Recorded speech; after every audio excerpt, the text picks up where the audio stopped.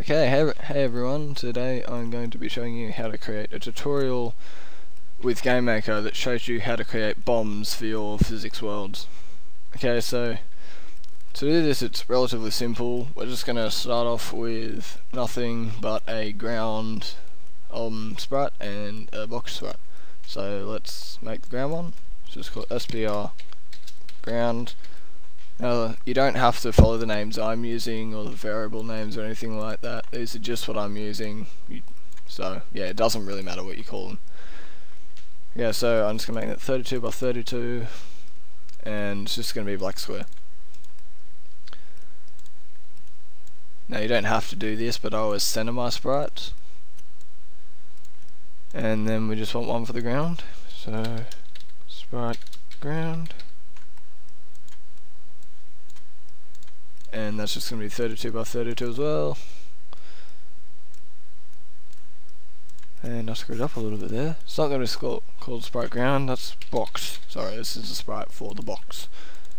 Okay, and yeah, I'm just going to make that a green square. And I'll set that as well. Okay, now we're going to set up the actual physics world. So we'll start off with a room and just get the room set up. So you want to go into physics. Tick the room is physics world, and I set my gravity normally up to about 40 or 50.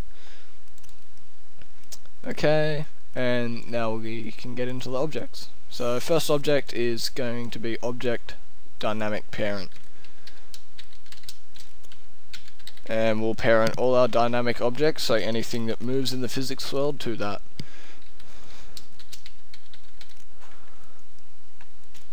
Okay, and then our next object is going to be object static parent.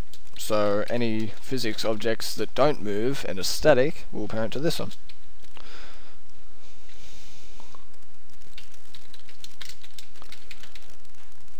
Okay, and now we need to set up some collisions, so go into object dynamic parent. You could also do this in static parent if you want, but I've always just used dynamic parent, and set a collision with itself. And just write collision in it, doesn't actually need any code.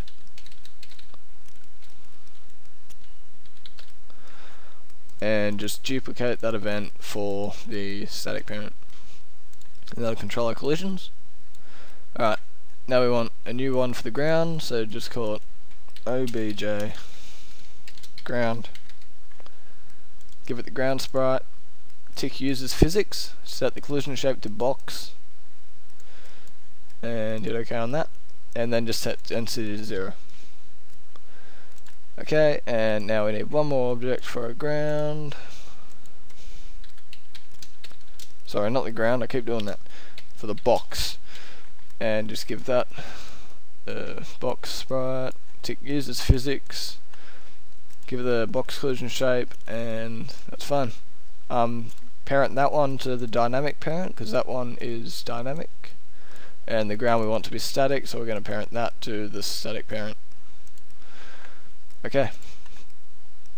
Now we can get into making the actual bomb. So create one more object and call it something like object bomb.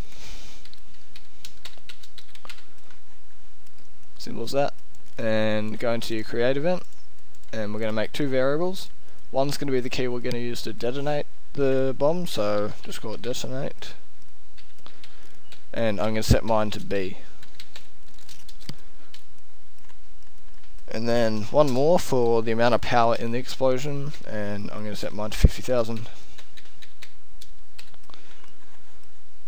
Just like that. Okay, now we're going to get into what actually makes the explosion when we hit our key. So, we'll start off by checking if the detonate key is pressed. So if keyboard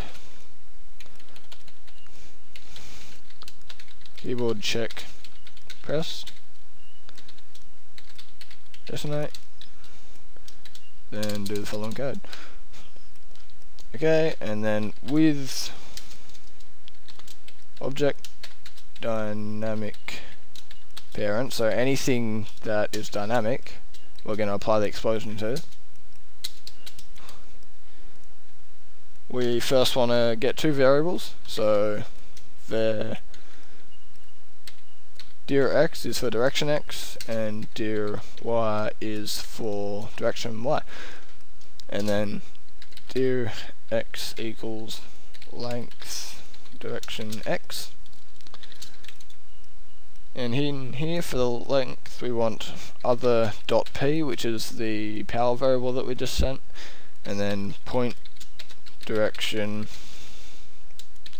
x, y, other dot x, and other dot y, and then times that by -1 to make it a negative value. So what that's going to do is, at first when we do it, so pretend the -1's not there, that code there would give dir x the direction towards where the bomb is, but we don't want it to go that way, we want it to go the opposite way, so we times it by -1 to make it a negative value, or positive if it's already negative. Alright, and then we pretty much just copy and paste that code for direction y. So just change that to y, and change that to y, and that's done. Okay, those are the two variables we're going to use for the force, so to tell it like where to push the object. Now, for anyone that doesn't know this, with object dynamic parent, what that's going to make it do is, inside any object dynamic parent like instance that exists in the room, it'll scroll through them all one by one. It'll execute this bit of code for every single one, all in the one step. So with the first one, it'll just run through this and set the variables for that, and then we're going to set the force to it soon, and it'll just keep on going through over and over again until it's all done. So now we want to tell the physics, like we want to give it a force when it explodes, so it's going to push them. So physics apply force, and then x, y, so that's where it's going to be applied, so we want it to the object that we're pushing, we just want its x and y to be pushed against, and then direction x and direction y. Okay, now other dot p, that's the power that we're putting into the explosion there, and then that just gets the direction. And that's it. So when I press B for mine, for yours it might be something different, depends on the key that you set it to, the explosion will go off. So now we've just got to add our objects into the room. Okay, so we'll start off by making a ground. I'm going to put mine right around the room, but you can just put yours on the bottom or wherever you'd like. Also depends on your gravity direction that you set.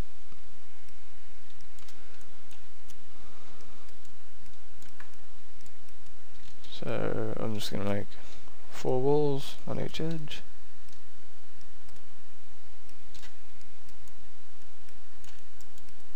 Just like that. Okay, next I'm going to add in some boxes just in random places, doesn't really matter. I'm just going to chuck in a bunch of them. Just like so. And then I'm going to get my bomb object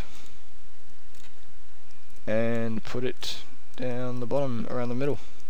Okay, what you can do with the bomb object is, say you had like a bomb sprite and it had an animated fuse going down to the bottom of it, and you wanted it to explode when that sprite had animated all the way to the bottom. All you do is set that animated sprite as the bomb sprite, and then in the bomb object you can, instead of using the step event and a key to detonate it, you can just copy this code here to the animation end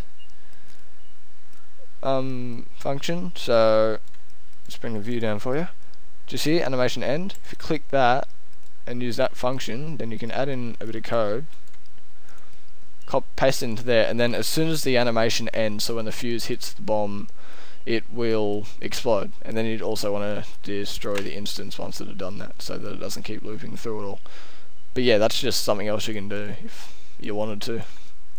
Anyway, get rid of that. And that should be right. We'll just run the game and make sure that it's all working.